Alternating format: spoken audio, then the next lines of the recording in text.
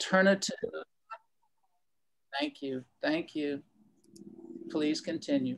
Yes. The longest sustainable alternative news source in the United States. We can put that out there. We are the longest. Free press from 1970, without interruption, has presented alternative news and a progressive analysis of what we know as news.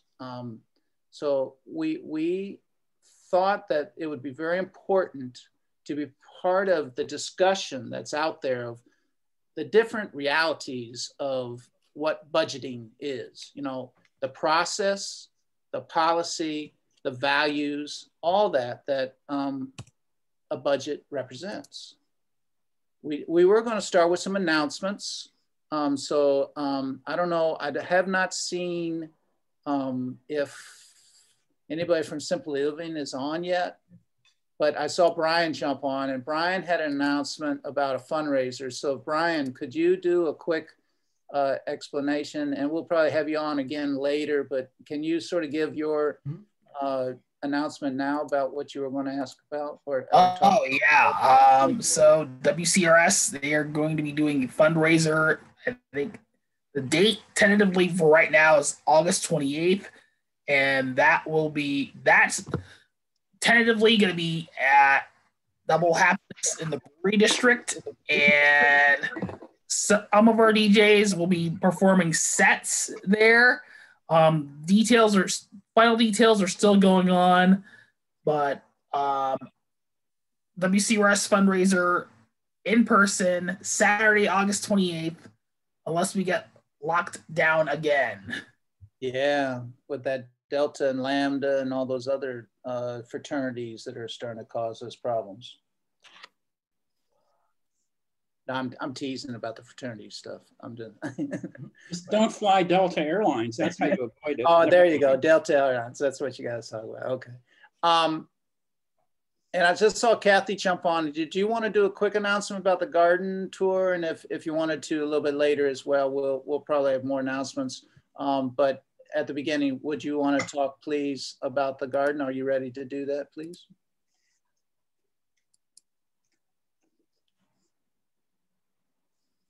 Cathy Cowan Becker. She's the Simply Living ED, current ED.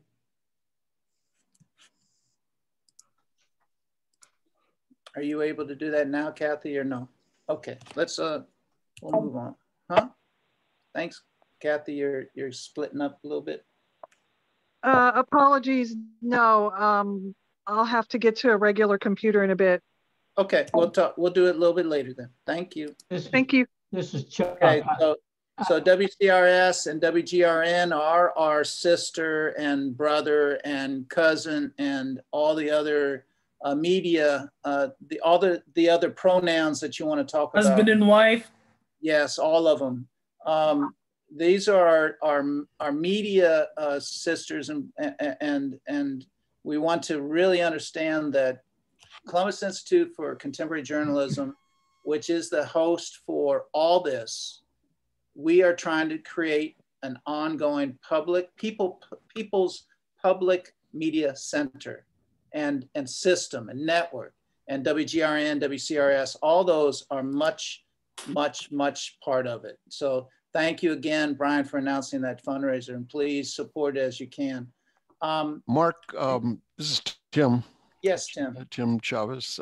I'd like to make an announcement. Julie Whitney Scott, a producer for 94.1 WGRN, is currently in her 9th annual Columbus Black Theater Festival. So it's July 9th to the 11th, which is started yesterday and it's continuing till tomorrow. So there's still tickets available. So you can go to mindforgodproductions.com and be able to look up what's on schedule and what can be purchased as far as viewing the theater.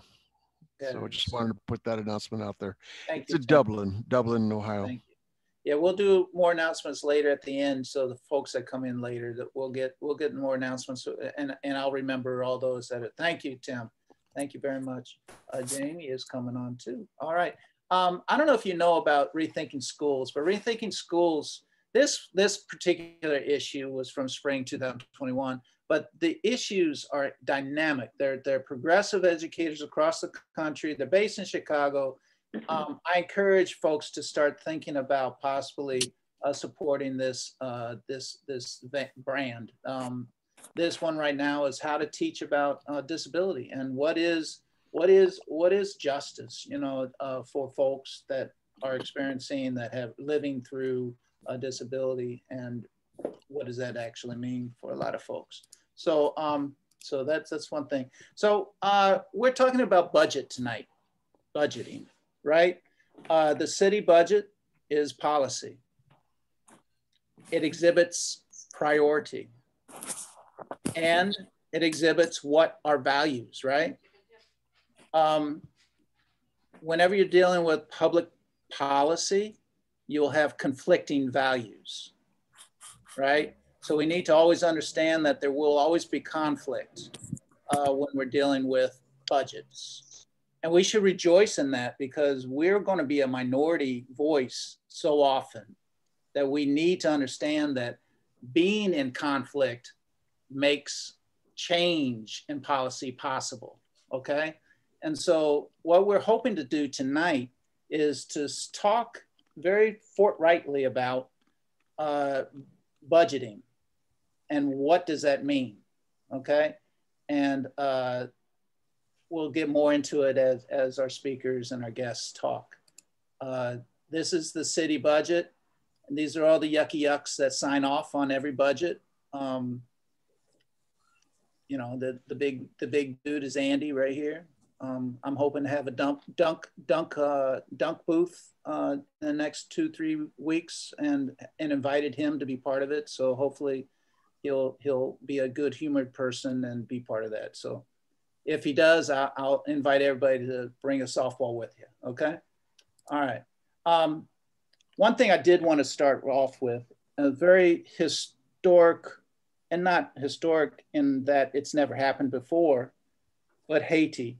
The assassination of their president this week is very, very disturbing if you're a progressive.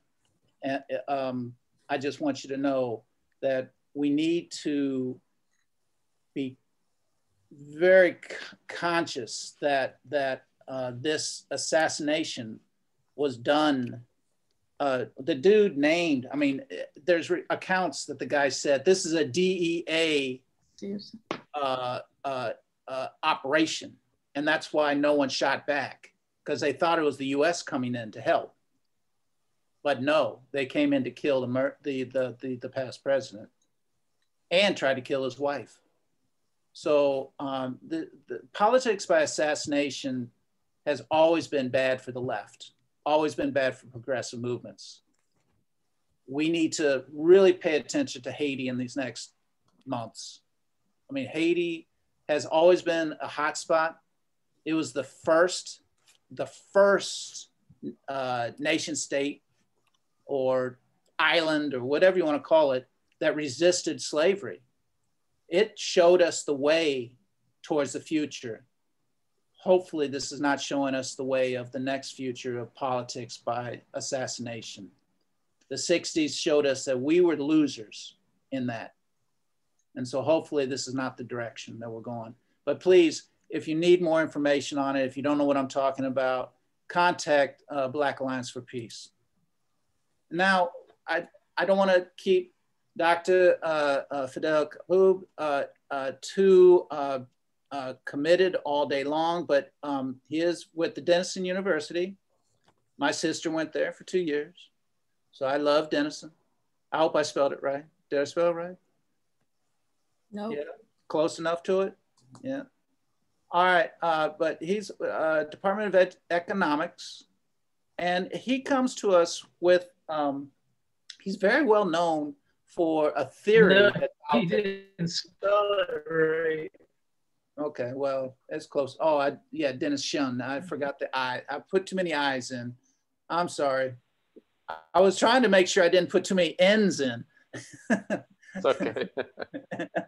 Yeah, I should correct that. But anyways, sorry. So yeah, so Doctor, you go ahead, do your thing, and we'll have more presentation as we can in the future. I'm going to unshare, so if you need to share, you can share some things as well. Thank you for coming with us tonight and walk us through the modern monetary theory that you are so well known about, but also anything else you'd like to bring to us, please. Well, thank you for, can you guys hear me? Yes. Yeah. Well, thank you for organizing this and for having me. I'm going to try not to take too much time and make this too formal. I'll just share my screen for just 1 second to share with you what the MMT perspective is all about. And MMT is short for modern monetary theory. And you may have heard discussions about MMT and policy circles in the last couple of years, especially with the discussions around how to pay for the Green New Deal, how to pay for Medicare for all, how to engage on these massive, infrastructure and spending programs that the mainstream of the economics profession and the mainstream of politics tells us that it's going to bankrupt the country, it's going to cause inflation, maybe even hyperinflation. And you hear the whole thing about Zimbabwe and, Weimar Republic, and we're borrowing too much from China, the whole thing. So here's what MMT is about in a brief kind of discussion.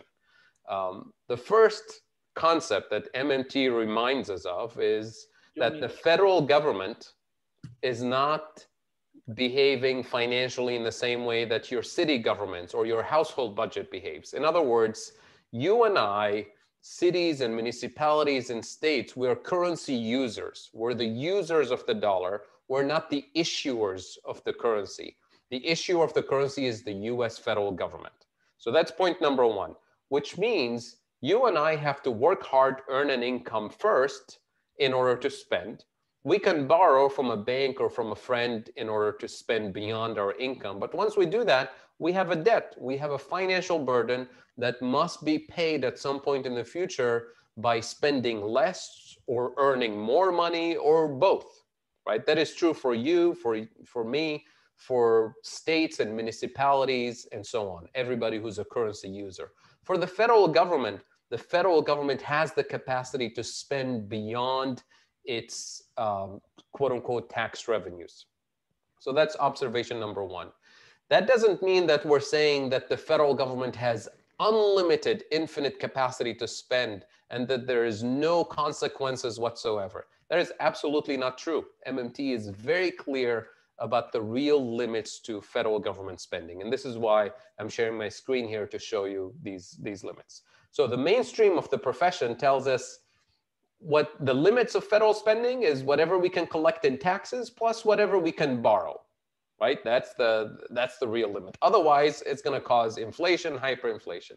MMT simply tells us that there is this large, bright yellow additional spending capacity that we're not tapping into.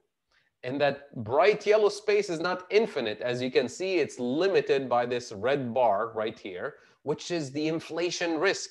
That's the real limit to how much we can spend on health and education and infrastructure and everything. So what determines the risk of inflation? This is really the focus of MMT or modern monetary theory. It's two things. One is the lack of productive capacity. In other words, when the country literally runs out of productive capacity, that is machinery, technology, skilled labor, resources, physical resources. If we run out of those physical resources and we still spend more, then yes, we will cause inflation. Now, the good news about that risk of inflation is that productive capacity is producible. With strategic investments in infrastructure and health and education, we can produce more skills, we can produce more hospitals, we can produce more engineering capacity and so on, within the physical, biophysical limits, obviously. So that's the good news on that front. We're not really constrained financially, we're constrained in terms of real resources. The second risk that determines the risk of inflation is where I think we should focus most of our attention at this point, because this is where it gets political. And that is what I call the abusive market power and abusive price setting behavior that some key players in the economy inflict on the rest of us. Think of big pharma, think of your internet providers who can constantly increase your broadband subscription every other month, and you have no choice, there's no competition. So we're talking about abusive corporate power. And that kind of inflation risk, these guys who can raise prices simply because they can, or because we let them, because they're not regulated, that kind of risk of inflation, we can't eliminate it by spending less on health or less on education or less on infrastructure. It's got nothing to do with it. The only way to mitigate that risk of inflation is by taxing and regulating their market power out of existence. In other words, the 535 people we sent to DC, their job, we call them lawmakers, we call them regulators, their job is to tackle this market power. And here's what happens if we are able to successfully do that. In other words, if we invest strategically to increase productive capacity in areas where we have shortages, and if we tax and regulate aggressively enough to democratize the market, then what happens to this picture, that bright yellow space gets even bigger because we're pushing the risk of inflation further and further out. And as a result, liberating more fiscal spending capacity for a Green New Deal, for Medicare for all, for infrastructure, for whatever the country deems a national priority, right? And to me, that second part there, the abusive market power and corporate, this is corruption. This is what we mean by saying taking money out of politics, because the 535 people we sent to DC, this is supposedly a government of the people, by the people, for the people, not a government of the super PACs for big pharma and big oil. So MMT kind of shines a bright light on the real constraints that the economy faces, and a lot of them have to do with power and corruption, and shows that there's plenty of possibilities, and that the lack of resources is not lack of financial resources, it's shortages of strategic resources in key areas. I'll give you one example just to illustrate. Let's say we all agree today that dental care is a human right and that every person in this country has the right to it and the federal government's going to pay for it. Pick up the phone tomorrow and call your dentist and schedule your appointment, everybody. So I pick up the phone and call and they say, sure, we'll be happy to take you. The next available appointment is January 33, because we don't have enough dentists and dental hygienists to serve the entire population immediately. We have a shortage of productive capacity, skilled labor, and so on. But then they say, well, if you really need to be seen next Wednesday, we have this premium gold platinum membership, $10,000 a year. We can get you in next Wednesday. So without building the productive capacity and without taxing and regulating the abusive market power in particular industries, we're not getting the prosperity that we deserve.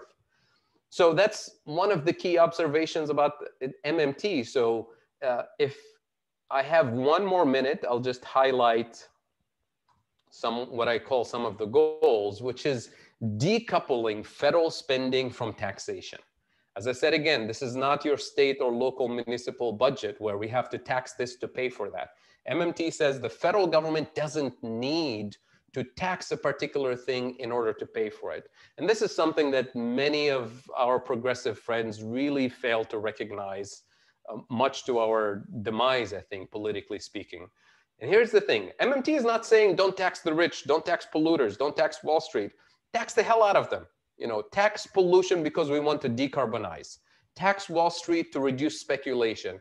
Tax the oligarchs to protect democracy from oligarchy, to reduce their market power, their influence in politics, and so on. Those are very important reasons to tax the rich, the polluters, the speculators, and gamblers, and so on.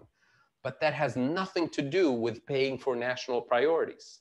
The federal government pays for national priorities based on what we need, and then worries about the risk of inflation in the way that I described earlier. So we decouple the taxation from spending, and we've done it before. The federal government does it all the time, especially if there is war funding, especially if there is COVID relief funding. We know that there is no shortage of money. When the COVID, when the CARES Act was passed, 100% unanimous vote. Who did we tax? Who did we borrow from? Nobody, right? Whereas when it comes to other spending programs, they say, well, where are you going to get the money? We can't borrow it from China. We can't borrow it from, who are we going to tax? So this is really extremely important as part of our political agenda to recognize that the real constraints are physical productive capacity constraints and abusive market power constraints. They're not about finding the money, because it's not like a city budget or municipal budget where you have to find, tax revenues somewhere to pay for it. And once we do that, we in the United States in particular, I'm happy to talk about other countries, developing countries in particular, it gets more complicated with developing countries. Once we understand that, then we understand we can afford universal public services as step number one, meaning green infrastructure, Medicare for all, housing for all, education for all, childcare. All of these things, we can afford them in the United States. The second layer of the MMT policy implications is a federal job guarantee for people who want to work at decent wages and benefits and so on. And then the third layer that we in the United States can afford is a generous income support for people who can't work for health reasons or otherwise. So this is really kind of a quick summary of the policy platform. And then just to highlight this, and I'll stop here, why in the Green New Deal framework in particular, we insist, I repeat, we insist on including healthcare, education, housing, and energy and transportation investments, because these are currently the actual sources of inflation. When I say currently, pre this COVID situation, right, which I think it's transitory. So the sources of inflation in the US are healthcare because of shortage of productive capacity and because of abusive market power by pharmaceuticals and hospital systems and so on. That's why we need Medicare for all as part of the Green New Deal, not as a nice add-on.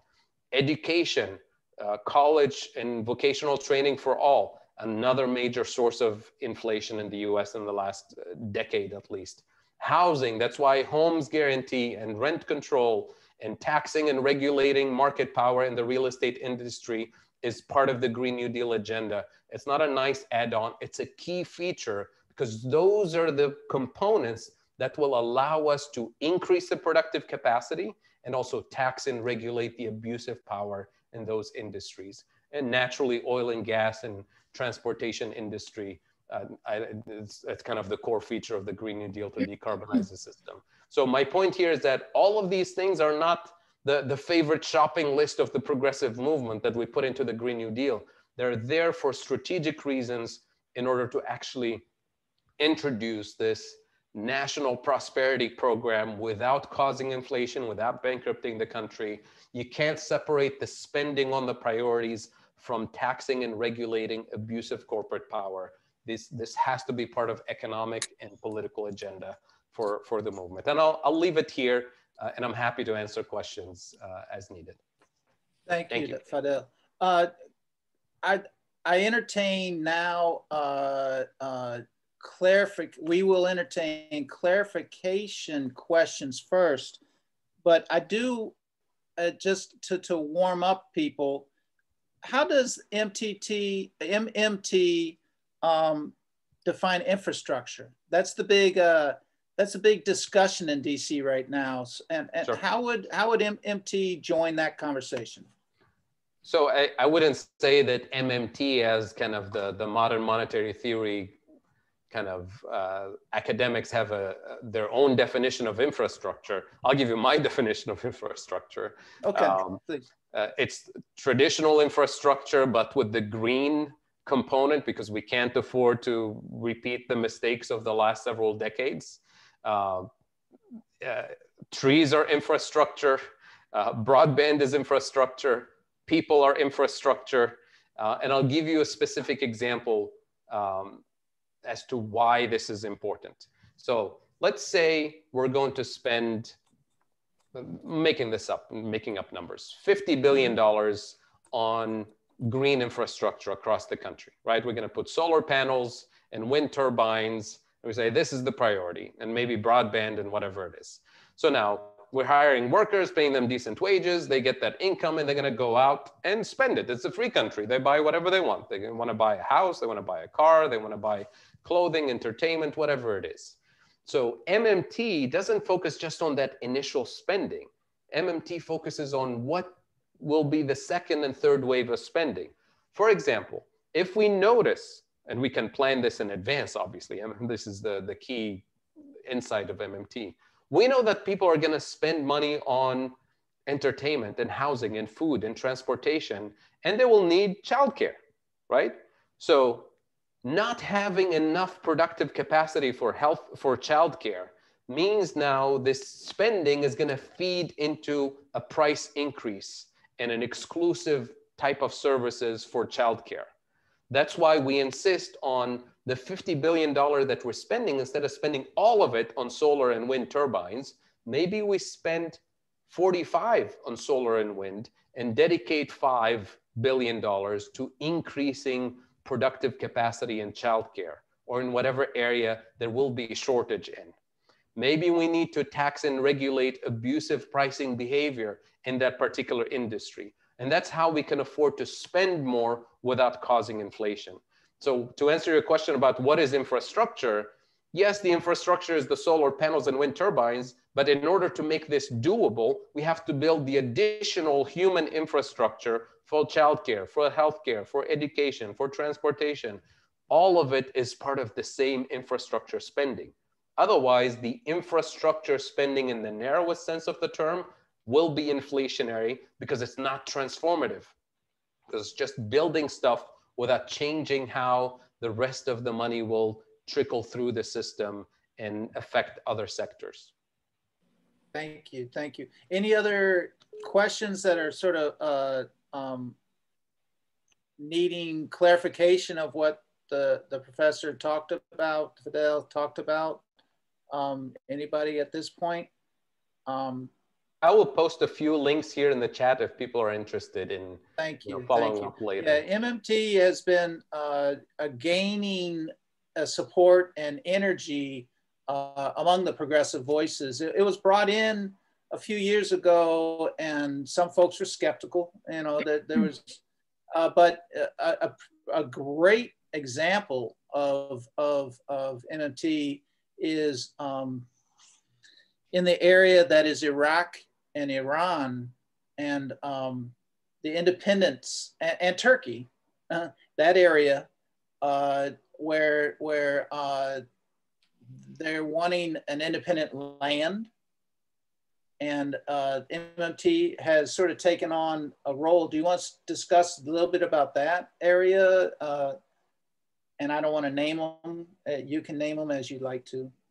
I actually don't know what you're referring to. Oh, okay, okay. Tell me more. Yeah, but they took on a local process of budgeting, and really have tried to redefine budgeting on the MMT theory, the theory of modern monetarism. Yeah. If you have any references, Mark, please send it my way up, because I haven't anything. Sure. Anybody have any other questions or answers that would like to be shared at this point? If not, we can move towards, yeah, go ahead, anybody? Yeah, yes, Charles is, I didn't want to name it, but the Kurdistan have really taken on MMT as one of their agenda items of how to project budgeting and policy in that area.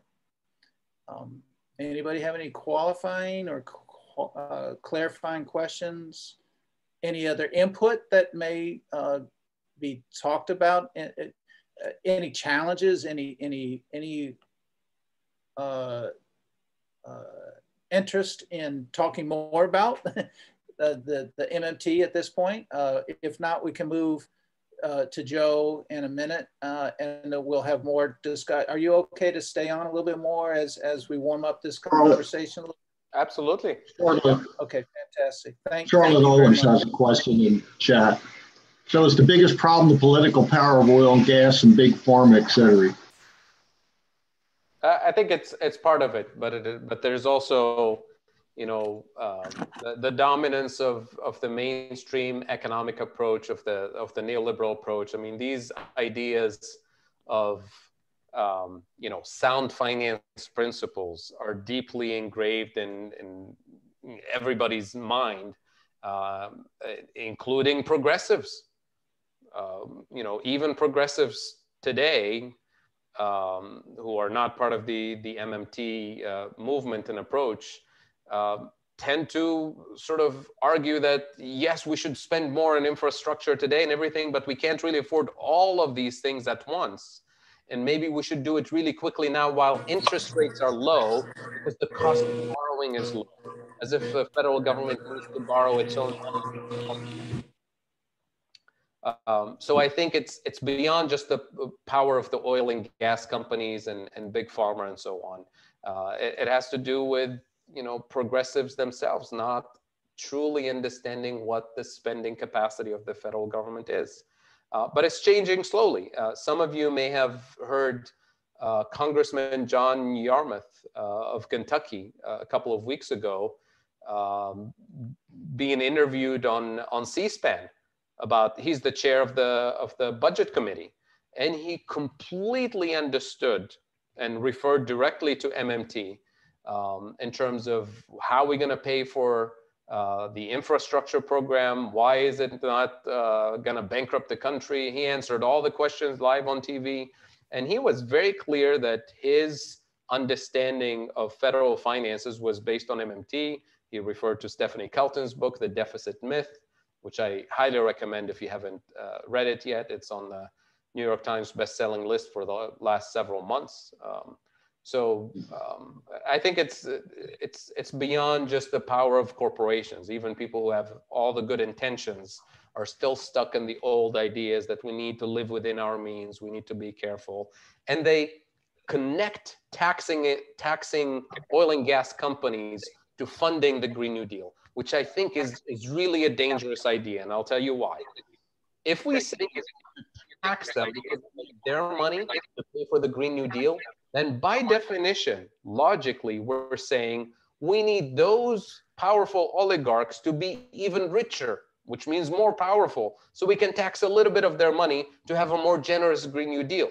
That's just shooting ourselves in the foot. Let's tax the hell out of them, tax them out of existence, because we need to decarbonize, not because we need their money or their permission to fund the Green New Deal, or to have healthcare, or to have whatever national priorities we want. So that's what I mean by decoupling the taxing function from the spending function of the federal government. If we keep linking them, we're gonna live within the same framework within which we operate at the city level. We have to tax somebody or borrow from somebody in order to build the school, right? There's no other option, right? Which means you're limited by your tax base and you're dependent on the rich to fund your infrastructure, your education, and your health and whatever. And as Stephanie Kelton famously said, money doesn't grow on rich people. The federal government has the power of the purse, right? And so, how did to get right? Can you imagine if before World War II, we waited to tax the rich or borrow from the rich? World War II came right after the Great Depression, the most miserable time in US history. There was no money to be taxed. There was no money to be borrowed in the US or internationally. The Great Depression was global. How did we pay for the most expensive war in the history of the US? World War II. The power of the purse. The federal government spent money into existence to pay for the war. Can you imagine if we said, let's go, fight the Nazis. Let's send them 10,000 troops every other week and see if we can scare them, see if we can win this thing? Of course you can't, right? It was massive spending at once. Where did the money come from? The power of the purse. What did we worry about during that war? Do we have the productive capacity? How can we produce enough tanks and airplanes? And how can we marshal the physical resources That's why we shut down the city of Detroit. That's why we imposed restrictions on the use of rubber and key materials that we needed for the war. And that's why during the war, not before the war, during the war, we increased taxes and the federal government started selling war bonds. War bonds were not there to finance the war. The war was already financed. It was already paid for. War bonds were there for the workers who were building the tanks and airplanes to postpone their consumption during the war because we didn't have new houses for them or new cars for them. We gave them wages and then we begged them to postpone their consumption until after the war. So we sold them war bonds and we promised to pay them back plus interest after the war. That's how we managed inflation, by managing the real resources that we needed for the war. And that's how the federal government always spends. We don't borrow and tax in order to pay for wars or pay for anything. They just introduce this idea and kind of feed it to the public all the time, especially when it comes to paying for health or education or supporting the most vulnerable people in society or fighting climate change. Say, oh, now we don't have money. Who are we going to tax? Who are we going to borrow from? We can't afford to borrow more from China. All of that nonsense. So MMT just blows all of these myths. So Cathy has a question and Stephen has his hand up. Maybe that's the reason you have your hand up. But you're mainly speaking of, and MMT has mainly thought about federal budgeting. Right. Cathy asks a question, is there a way to translate that to a local level at all? Yes, there is. And I'm happy to share this with you, but it does require some bold leadership at the local level. So when the federal government abdicates its power of the purse, in other words, refuses to spend on the national priorities for health and education infrastructure, like they did during the beginning of the pandemic. You remember what Mitch McConnell told states and told them, go file for bankruptcy, you blue states, right? The federal government is not going to help you. What can cities do? Cities can issue complementary currencies, local community currencies. And there's thousands of them around the world. Nonprofit organizations, doesn't even have to be a city, can issue complementary community currencies. And I'll give you an example in Argentina during the crisis in the early 2000s, during their Great Depression. They managed to get out of the Great Depression because of a complementary currency. So it's a federal system. One of the states literally didn't have money to pay the police officers, the doctors, nurses, and teachers, and there was riots in the streets and so on. And then they figured out a way to do it with the local currency. The state told its employees, we're going to pay you 70% of your wages in the national currency and 30% in this new currency. They even called it a coupon, it's like a voucher. They called them patecones at the time. So they said, what do we do with this funny money? They said, oh, you can use this complementary currency to pay your phone bills, your utility bills, water, electric, gas, whatever it is. And don't worry, we already talked to the utility companies. They agreed to accept this for payments. So their employees, they said, fine, if we can pay bills with this, that's good enough for us.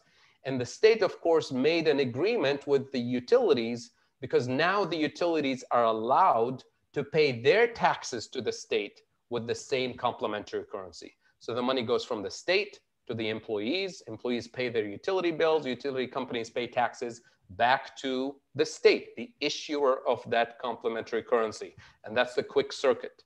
All of a sudden, people were able to pay bills.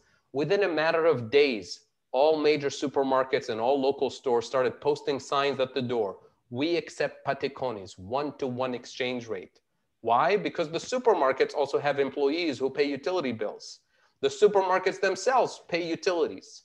So within a matter of days, the recession was over. The Great Depression was over. The state was able to issue the complementary currency, pay its employees pay their bills, other people can use it to pay their bills as well. And that's when Argentina rediscovered its monetary sovereignty. They said, well, wait a minute, why are we doing this with funny money? We're a sovereign country, we can issue our own currency. That's when they broke away from the IMF deal, which constrained the government of Argentina at the time from creating its own currency.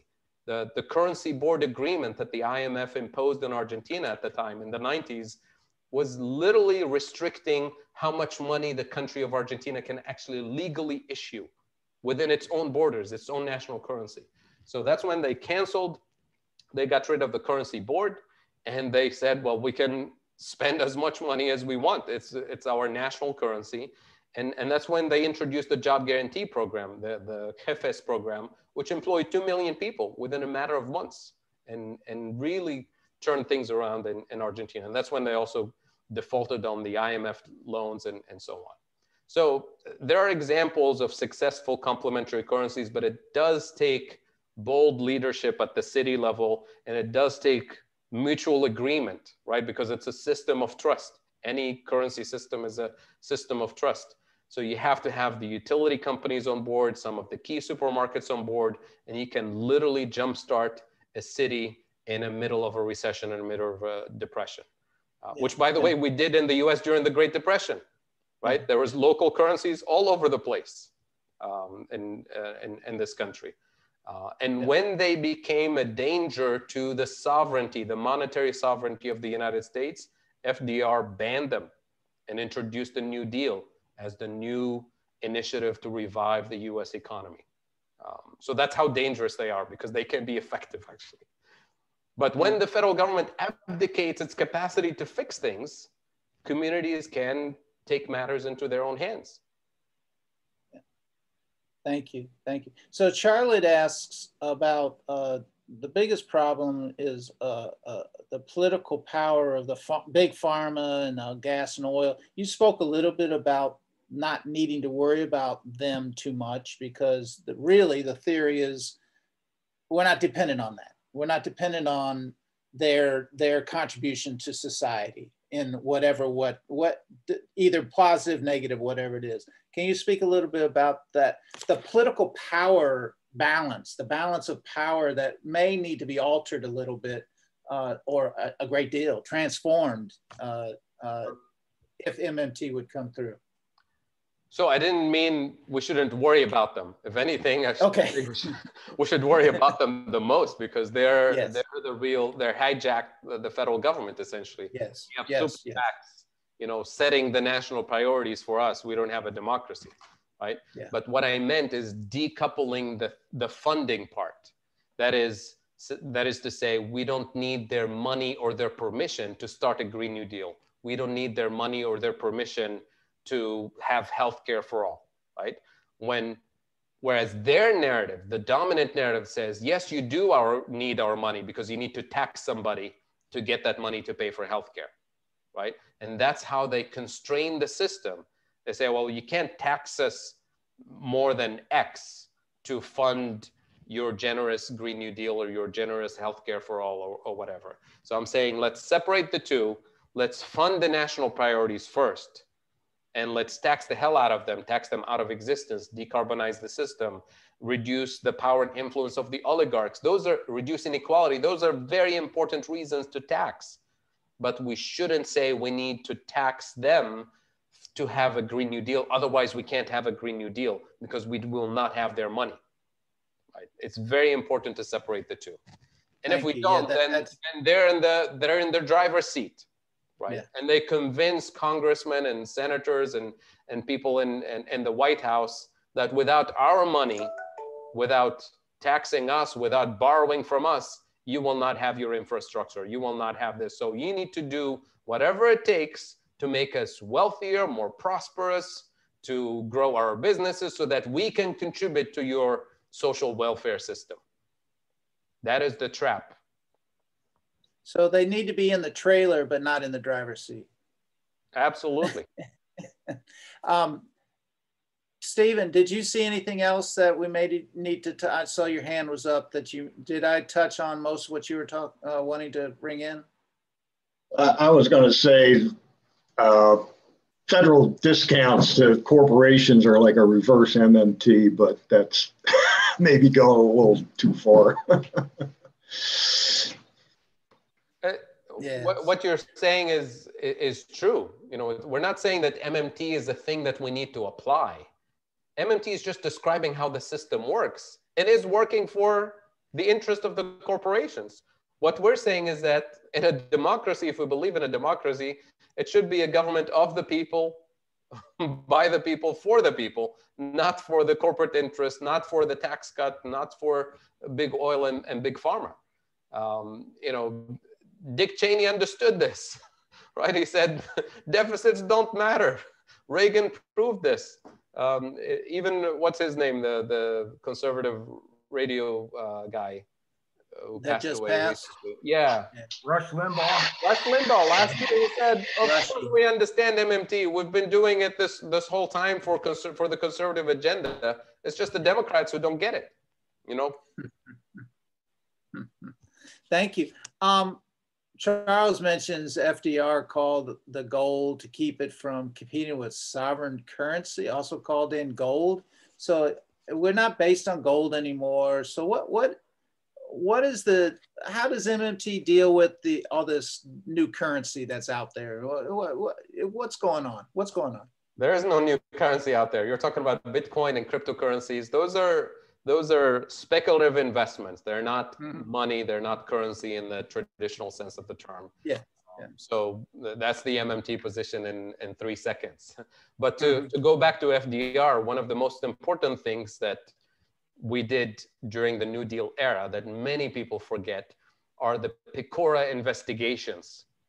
Without the Pecora investigations, there would have been no New Deal. There would have been no, golden age, so to speak, for the U.S. economy. The Pecora investigations did essentially what I was describing here. It's going after the corrupt corporate oligarchical power. And if, for those of you who are not familiar with the Pecora investigations, I highly recommend listening to a new podcast series that Bill Black and other colleagues have put together in the last few months. It's called The New Untouchables. Check it out. It's a massive source of information that draws your attention to what the Pecora investigations did in the 1930s to go after corporate power and to demonstrate essentially that we today will not have a Green New Deal, will not have Medicare for all unless we can't have a New Deal without having a clean deal.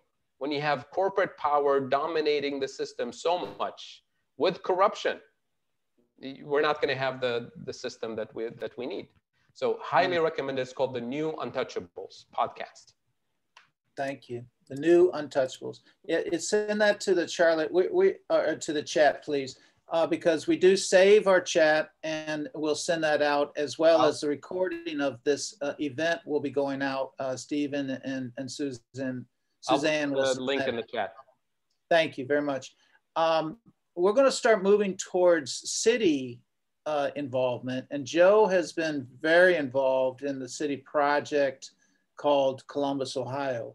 And thank you, Professor Fadhel, Kaboub, for your leadership, national leadership on the MMT, and your gracious involvement with us. For us to, a lot of us have heard, many of our people are DSA folks, and many of our people are, other folks. So we've heard MMT for many years, but we wanted to definitely include that in our discussion of what would be a people's budget and the process that we're going to take to develop that thought. It's not a one and done issue. We have to be always in there. And Joe is a perfect example of always being in there. Oh, there you go. That's the next generation right there. Thanks for joining us. Who is that? Who is that? That's my littlest one. He's 2.5. This is Jalil. Say hi, Jalil. Hey, Denny. Good to see you, man. Thanks for lending your dad out tonight. Okay. Thank you very much. We'll release him soon. Okay. We'll release him soon. So Joe, please start telling us a little bit about the city, please. Okay. Well, last month, Mark tasked me with putting together a budget as to what I would consider priorities with our American Rescue Plan dollars that we received. And if if I'm going to run for mayor in a couple of years, I figured this would be a pretty good exercise for me to start creating a budget. And I also want to note that of course, if I was mayor, I would be getting advice from my directors, as was shown on that budget sheet by Mark at the very beginning of tonight's meeting. Probably I'd be using the advice of a lot of people on this call, as opposed to a lot of the bureaucrats that are currently sitting down there in Mayor Ginther's offices, but maybe a couple of them. Okay, so first of all, I just want to give a little breakdown in terms of the money that's being allocated. And this is federal money, American Rescue Plan dollars, and there was $350 billion distributed. 195 billion went to the states, and it's distributed on each state's share of unemployed people after an initial allotment of $500 million per state. 65 billion went to counties, distributed based on each county's share of the general population. 65 billion to municipalities, distributed using the community development block grant formula, which considers a variety of measures largely focused on population, poverty, and house overcrowding.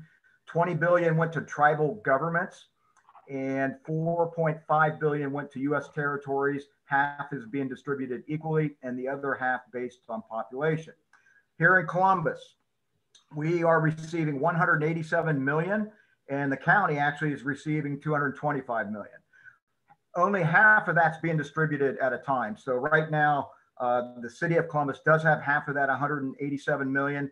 They have already decided to spend 19.7 million of the city's funds, and it's been earmarked for youth and summer safety youth programs. Some of you may have heard Mayor Ginther's press release on that, on the news about that. So we have basically the city has $167 million remaining, and the county has their 225. And after I'm done speaking, both of them are taking public suggestions in terms of how you would like to see that money spent. And I'll give you the email addresses and such for that. There's also going to be a county public hearing this Thursday at 396 South High in the commissioner's hearing room, and also a Zoom. You can get on Zoom as well, and you can have public input in terms of how you feel that money should be spent. So my budget, out of that 167 remaining $1 million, I'm suggesting that 60 million of it be allocated for affordable housing for those with incomes of 60% AMI or lower, and that's about $35,200 and below. And I want people to know too that I have already requested written a letter to the Columbus Partnership asking them to match that $60 million. And now that I know the amount that the county has gotten, X actually was just announced, I read it in the paper today. I am also going to suggest to the county that they match it with $60 million. So we're talking about $180 million. I think that could be, that put a really big help into impacting our affordable housing crisis. 170 million remaining, because statistics prove that what we all expected, that COVID really impacted the low income and people of color the most. And I would hope that most people agree that big business and corporations don't need another nickel of this money. I think that medical and mental health should receive about $15 million. And because Adam H plans with and funds and evaluates about 35 different county agencies, I think regardless of what you think about Adam H and how they do distribute that money, that they would probably serve as the best source to distribute these funds. And I'd also like to hear other ideas for that, of course. And there should be a mechanism created for other smaller nonprofits who are typically left out of such funding for mental health due to their not being players in our city's nonprofit pool of revenue. I think a lot of you probably are familiar with certain nonprofit organizations that aren't part of the club that a lot of times aren't receiving city and county dollars, and they really have to fight like hell in order to get them. So we have to make sure that they also have access to this money. Eviction assistance and utilities. In January, $26.8 million was awarded to Columbus for rent and utility assistance. Already in 2021, we've had 5,000 evictions filed. Now, I do not know how much of that $26.8 million has been used. But if it has dried up or is close to drying up and it needs to be replenished, some of these funds need to be used. So I really have a sense that additional funding is really going to be needed regardless. So my thought is to put at least $20 million towards eviction assistance and utilities again to further that amount. Economic development for small businesses in distressed and disadvantaged neighborhoods, I have marked down for $15 million. I think we all know where those neighborhoods are: the Hilltop, Linden, far south sides, far east sides. You know, in those neighborhoods, we know where it's not needed, where it's, you know, also you can hear the sucking sound of our tax dollars going into the Franklin area and other, you know, in the short north downtown. And, you know, you hear the same cries about, you know, Columbus. I have to say this because I keep reading it again and again, and many of you have heard this. A dying downtown is going to be a dying city. So we got to keep pumping more and more money into downtown Columbus, or we're going to have a dying city. You know, we have to pump money into downtown Columbus. There's no doubt about it. But I really kind of get tired of hearing how much that sucking sound goes into downtown Columbus too. So we got to start looking out, as you know, for the, you know, our other urban and core neighborhoods. Job placement, I have listed for $5 million, grants to such organizations such as the Columbus Urban League, Impact Columbus, Salvation Army, COWIC, Alvis House. There's a number of them. Again, a lot of, I think that, you know, due to what COVID did and the impact that it had on our unemployment and so forth, we need to make sure that we can provide job opportunities for those people that, you know, that were really hurt by COVID and such. Food banks, I have down for $10 million. Everybody knows the food banks, they're being just swamped by not just people in the city, but in the suburbs. So that, again, we need to put some of this money into our food banks. I also have about $4 million towards our cultural arts. As many of you know, musicians, artists and such, they were really hit hard by COVID in terms of, you know, not being able to perform out and make a living. So we have to, you know, us also be concerned about our cultural arts, our musicians, our artists and such. $10 million towards childcare services, you know, and childcare was mentioned previously, the importance of that. I also earmarked $10 million for a one-time emergency cash payment of $500 for 10,000 people. And that would be tied, of course, to income levels, people making under $30,000 and other restrictions that, you know, people from my department would decide on what would be appropriate for that. So out of that, I have $20 million left. So I'm asking everybody on the call and for, you know, my interim department directors that are on this call for your advice in terms of how you feel that $20 million should be spent, and any kind of, you know, thoughts you have about some of the funding that I decided on. So any clarifying or other questions? And Fadhel, please throw in your input on, you know, your economic background on what Joe has just mentioned, if you don't mind. Cathy included that the county is having public hearings. The Dispatch has an article on it about residents, Franklin County residents, to throw in their ideas of how they want to spend their money. That not that free money, but that stimulus, that money that's about to happen. Cathy, go ahead, talk, please. Yeah, hopefully you can hear me okay now. Yeah. So the big need I see for Columbus that I'm not seeing in Joe's budget here is transit. And that is not just Columbus, but also the county, and throw in the partnership too. Do the same idea that you did with housing. But we need life-changing, this is a life-changing amount of money. And we need to not just put it in, like, you know, daily expenses. Columbus has a really poor public transportation system. And if you look at our climate emissions, our carbon emissions, our emissions from buildings are going down due to energy efficiency and some renewable energy. Our emissions from transit keep going up because a million more people are expected to move here by 2050. And we don't have room on our highways for 1 million more gas cars. I saw like where Joyce Beatty got some money for transit. from Washington, and it's all going to highways.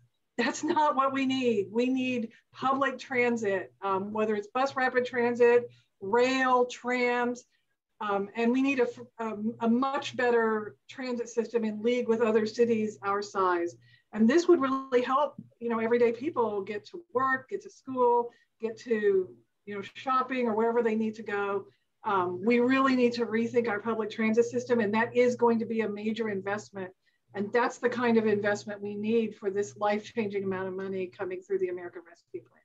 I'm not going to disagree, Thanks, but I'm not 100% sure if this money can be used for that. It does state infrastructure, and that's about as close as it comes when it claims infrastructure, and that's about as close as it comes to maybe indicating that it could be used for transit. So I can't say 100% that it could actually be used for that, but I don't disagree with your comment. Yeah, that might be a discussion within the 1.9 or whatever it's going to end up being, quote unquote, infrastructure stuff that is still not passed. Where Joe's been talking about money that has gone through Congress, has been signed, is legal. There's money there in the bank, and there are limitations on the spending. I mean, they talk to us always, city employees. No, we can't spend it on this, but we can spend it on that. But and at the end of the year, last year, they were throwing money at projects. But so we need to really, as a progressive community, really get in their face and really start, as Joe does, he gets down there, and we need more folks down there doing that, of where this money, this all of a sudden money that, it helped, because guess what? The city may not recover from downtown employment. The employment may be done. I mean, totally not, but Huntington, Nationwide, all those employees that have been working at home may stay at home and not be paying city taxes, and that revenue may impact down the road. Do you have any points on that one, Joe, about the future of income taxing and they've usually used income taxes like that's their general revenue minus a little bit of investment and other revenue that's generated through other things. But income tax is number one as its a source of income. Yeah, it's almost 80% of the city's budget, city income tax. So, and I think the next biggest one is property tax revenue. It's only 6%, and then it just goes. Everything else is fees and this, that, and the other. So, yeah, I mean, and I hate to say it, but it's the truth. The fact that I got to jump on my tax abatement bandwagon here. The city sacrifices property tax revenue because they only get 6% of that for city income tax revenue, and that's why they give away property tax revenue like it's Halloween on every Monday. So, again. And everybody really needs to pay attention to what's going to happen downtown, because you're absolutely correct. A lot of these office buildings, fewer workers going downtown, going to hurt small businesses downtown. I mean, it's interesting, some of the comments that have been made lately that we almost have or do have 10,000 people living downtown now, and they're crying about it still being dead, nothing to do. Where are these 10,000 people spending their money? I mean, where's the businesses downtown? Are they not supporting the businesses downtown? I mean, we always heard, sidewalks rolled up after 5 o'clock downtown. I mean, are they still doing it even though we've got more people living there? And if fewer workers are going to go down there, sure, it's going to hurt. I've actually commented to people that I almost think Nationwide Insurance might sell their building there at Nationwide Boulevard someday. I mean, that's prime location by the convention center. And if this continues, that they're going to have people staying at home to work and such, that's a prime piece of real estate. I have to wonder sometimes with some of the cuts that they've made in their employees and such. And I think that could happen to some other buildings down there. So people need to pay attention to what's happening downtown for sure.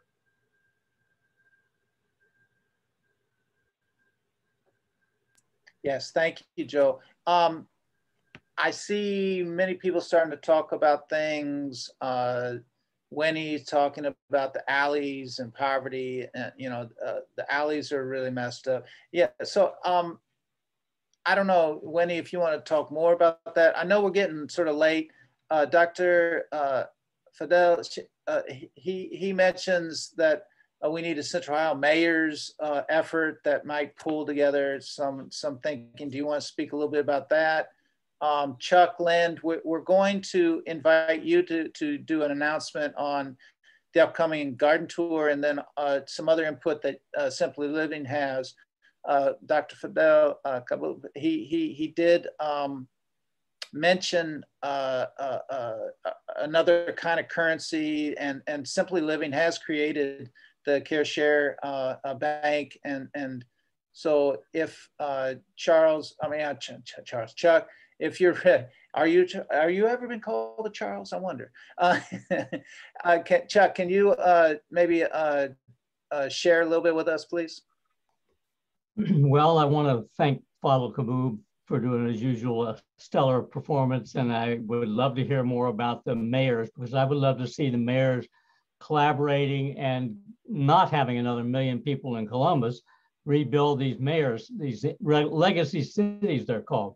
So yes, I put in the very top of the chat an announcement about the Simply Living Sustainable Living Garden Tour, July 24th, 10 a.m. to 3 p.m. We have eight tour stops, including one community garden, which some of you know about Paula Penn Neighbor and her community garden in the east side that's really wonderful. The other stops are mostly in Columbus and one in Worthington, including North Linden, Clintonville, one on near the Old Tangi River. Anyway, some great locations where you can learn and talk directly with the homeowners or the community garden director about how these techniques are being used. And it's not just food and pollinator gardens and attractions and wildflower habitats.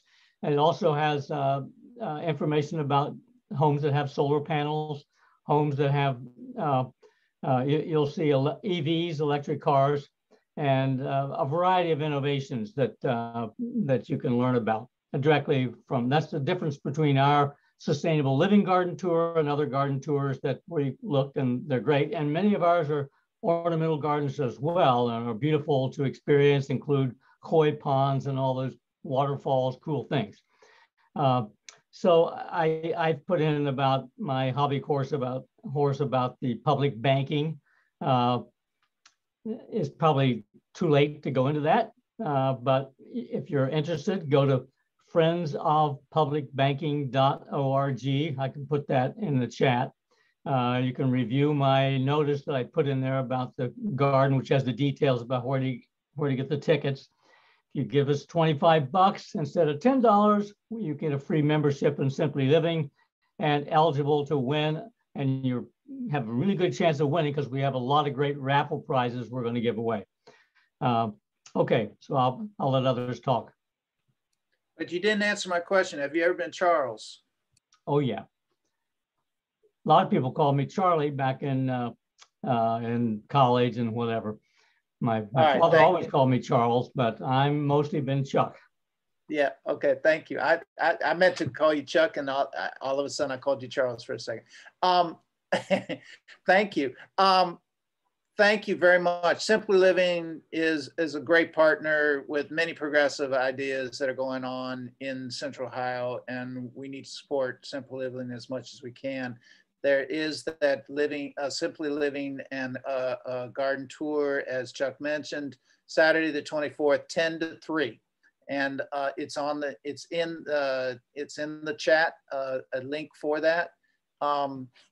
We do have issues, poverty, racism, just in general, sociology that is going to challenge the balance of power that is.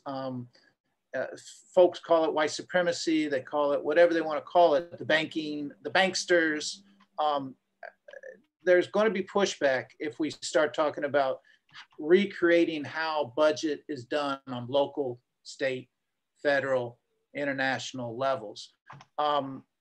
So we need to organize, and we need to be truly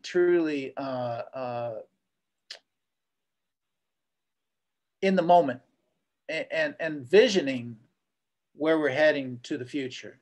So I appreciate all the conversation today. I know we're getting a little late. I think we touched on all announcements that we had for tonight. Eriyah's on, to Eriyah Flynn. She's going to be our leader, one of our leaders next month, to talk about radical nutrition. Radical nutrition. She's one very vocal and very much organized. Do you, Eriyah, have anything you want to speak about your initial thoughts of where you might go with that conversation a little bit next month? Sure. Yeah. I guess what we need is the radical access, which we currently don't have. And that's probably the biggest barrier to entry for people to make this shift into a plant-based or plant-pure dietary perspective. But it's also goes way beyond what we eat. Veganism is an ethic that's based on nonviolence. So there's a lot of ways we're violent towards other earthlings besides eating them. So the radical nutrition is a great segue into the greater consciousness of veganism.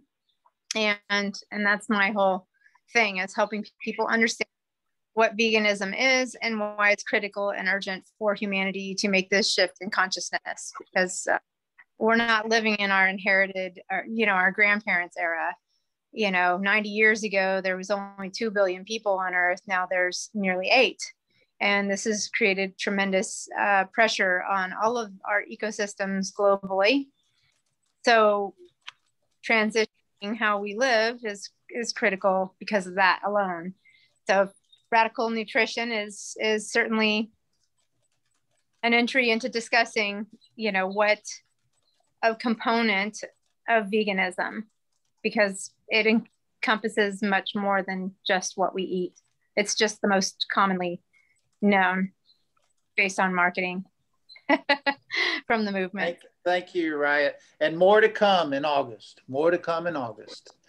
So please join us in August. And everybody is joining the bandwagon for the Motil for Mayor 2023 campaign.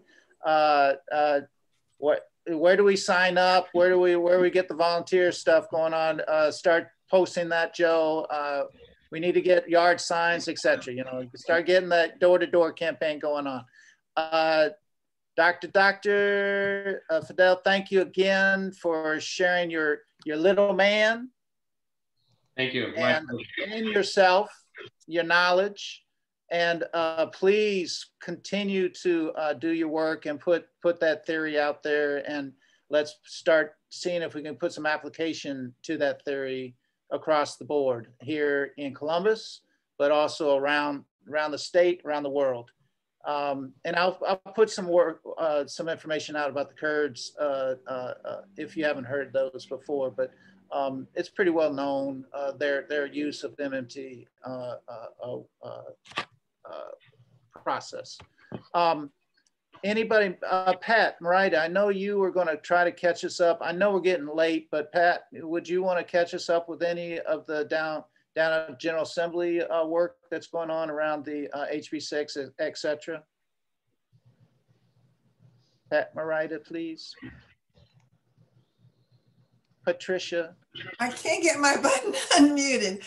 You were muted. I haven't followed the State House too well, except that we know that this Senate Bill 52 passed, which is the one that Deep Sixes prevents solar from getting developed in the state of Ohio. And Cathy Kowalski at Midwest Energy News has written a really powerful article about what the problems with all of this, the corruption and how the government, how the State House is just well, kind of out of control, I suppose you could say. So House Bill 6, there's no way that they're First Energy, it's amazing how much power they still have. There's no way they're going to rescind that. The Sierra Club Beyond Coal people are working hard to attempt to get the coal provisions rescinded, and I think they've got an uphill battle, but they sure are working on it. I don't think the State House, has any interest in that this year or the rest of this year or any other time. So, and then there are a number of the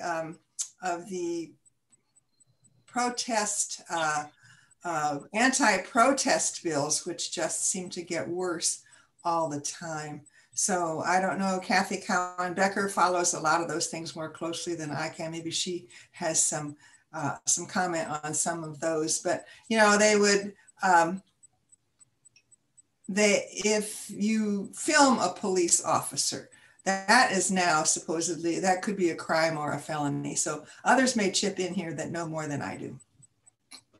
Thank you.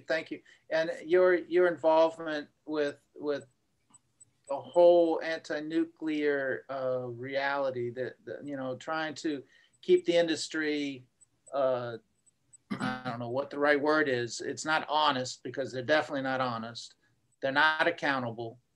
They have perverted democracy in so many different ways. But your presence and your work down there has really been, and all the others that are down there as well, has been very, very important for the people. And just an example of with Householder getting caught, that would never have happened if there wasn't the scrutiny that you guys were putting on the whole thing in the first place.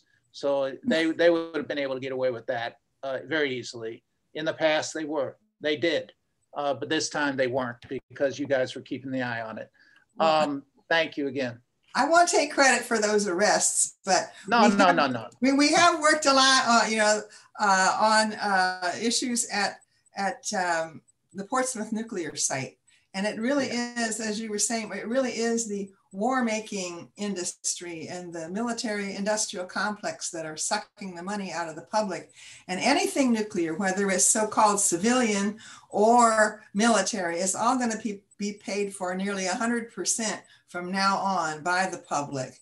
And there's a huge plans for expansion at the Portsmouth nuclear site. They want to make this high assay, low enriched uranium that's 25% of fissionable uranium, and that is a huge proliferation risk and very easily converted to making weapons. And they want to make depleted uranium for warfare down there. So that is not, that's a real problem. And some of us organizers are continuing to, that have worked a long time on it, we're continuing to follow those issues. And Mark, you might want to say something. Is there anything going on for the Hiroshima and Nagasaki commemorations this year?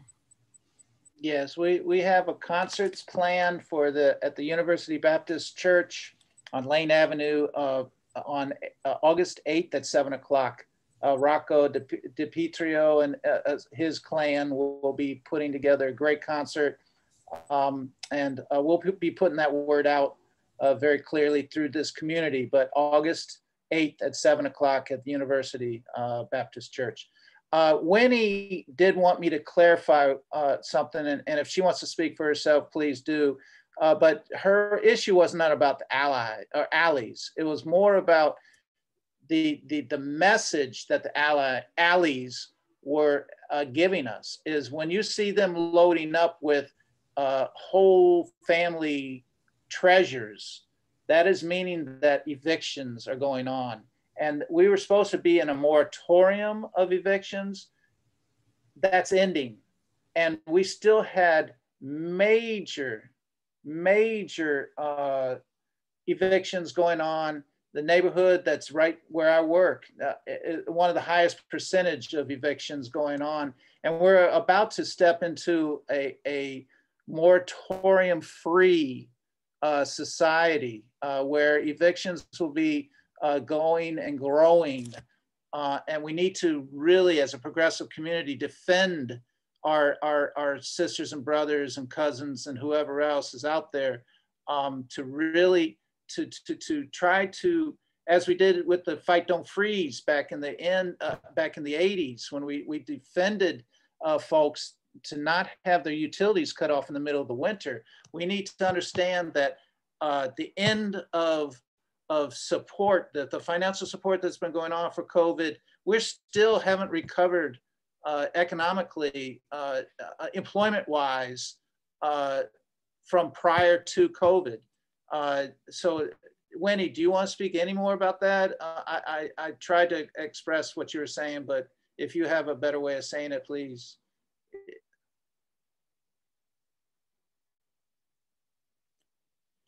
So yeah, I see she's on. Yeah, here she comes. She's trying to get on here. We're about to conclude. Winnie, if you can get on and share. If I totally messed that up, please tell me. The bills to, oh, Charlotte is talking, Charlotte Owens is talking about the bills of manufacturers of oil and gas prime,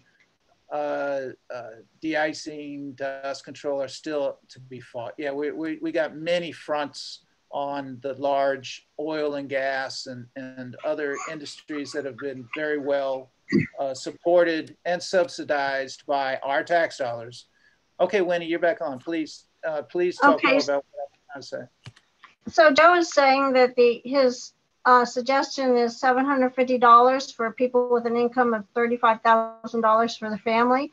And that is 1.5 times what I'm paying for my mortgage. And I have 3 bedrooms and a backyard and a 2-car garage with a door opener. And so the $750, and let me tell you, I worked the census, and the housing in this neighborhood is why have a city code if you're going to let the landlords have unsanitary, unsafe conditions with the steps falling apart and the locks not working, and just disgusting, and that they're just people are making money off their properties and not providing sanitary housing.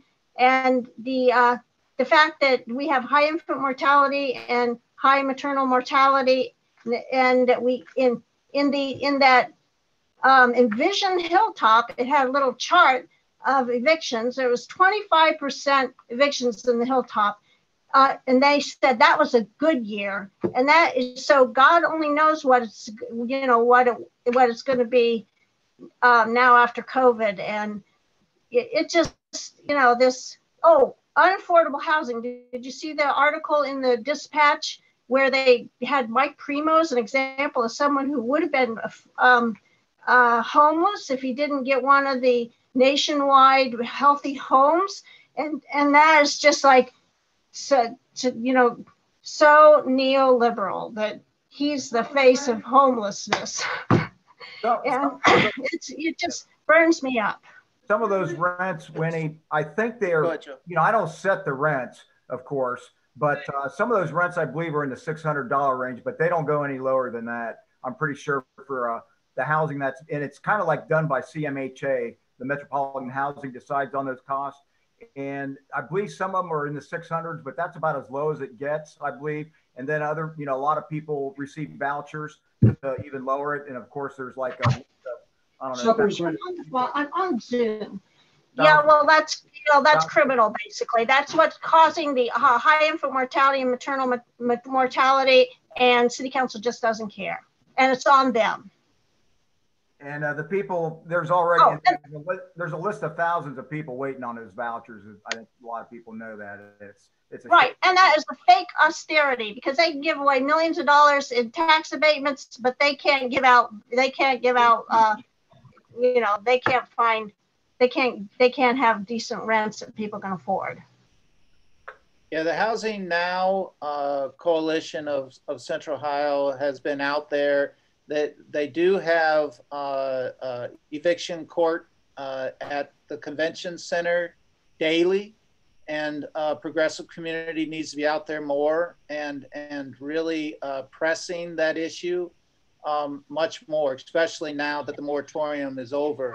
That court is going to be becoming much more busy than it was before. As again, the community I work in, we had the highest percentage of evictions, and we are a community that has subsidized housing. Is in an ex-CMHA project that has been converted to private property now. So again, any last words from our speakers?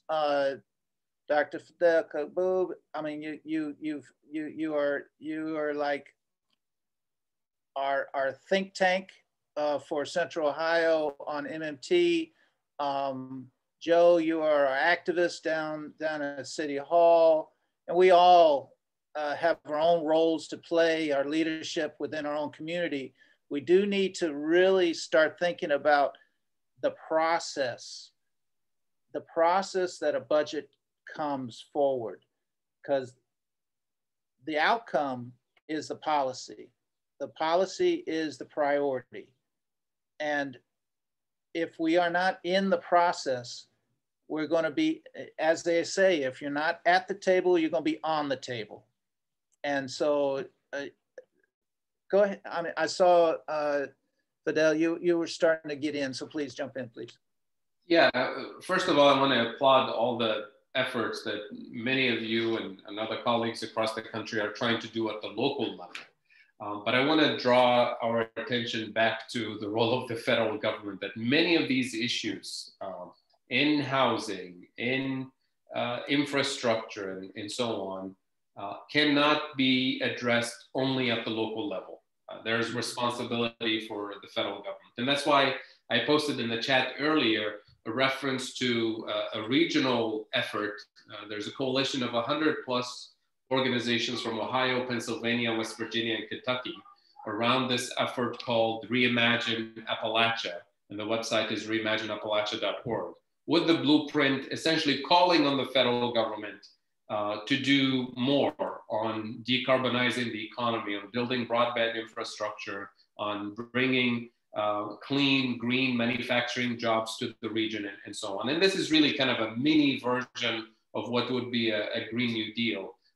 So one of the things that we've been doing in the last few months is getting local mayors from the region to essentially embrace, endorse the blueprint, and calling on the federal government to do the right thing, to fund infrastructure and resources and so on. And would love to have more mayors from Central Ohio, join this and make the statement.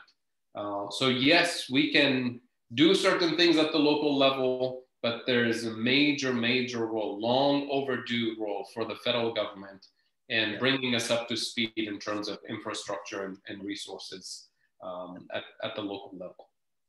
So true. Thank you. So true. The nationwide crisis of housing, the nationwide issue of healthcare, the nationwide divide in education, and the nationwide concern for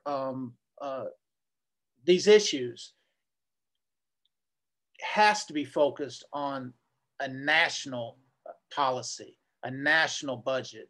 And that's where we can pay $3 trillion for a failed war. $3 trillion+ went to Afghanistan, and we're pulling out.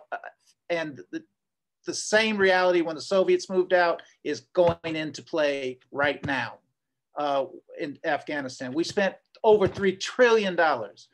We've spent about $6 trillion in a recovery plan or sustainability plan, whatever it is, for this COVID thing. Money's there. Money is there. As the doctor said, money's there. Got to pull. Just to point our attention to something, because I mean the issue of housing obviously is a serious issue in Columbus, affordable housing and so on. Look at the last congressional election in Columbus. Joyce Beatty, Morgan Harper. Look at how much funding the establishment candidate received from real estate sources. And then you'll understand why we have a real estate problem and housing problem in Central Ohio. I'll just leave it at that. You know, follow the money. And then you'll know why we have a housing problem and an affordable housing problem and so on. Yes. So yes, thank you, thank you. And everybody, please, when Suzanne sends out the notice of what you missed at Free Press, do try to re-watch this, because there's things probably that were said tonight that went past us real quick. Use that video that we're going to be sending out to really help us inform our action, our activity, okay? Look at the shared video, not the chat that is out there. And again, thank you everybody for your joining us in the salon.